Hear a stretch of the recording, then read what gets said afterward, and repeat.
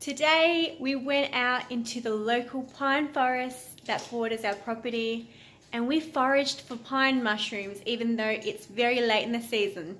Today is the first day of winter, but even though it was the end of autumn yesterday, we still came back with a beautiful haul. Look at those beautiful mushrooms. This is the first time I've ever foraged for mushrooms.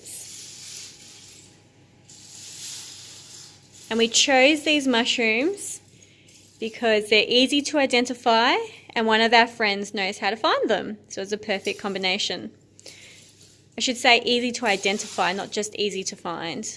Just beautiful. And because we can't eat all of these fresh, I'm going to dehydrate the majority of them so we can use them through winter in our soups and stews when there will be no more mushrooms left in the forest.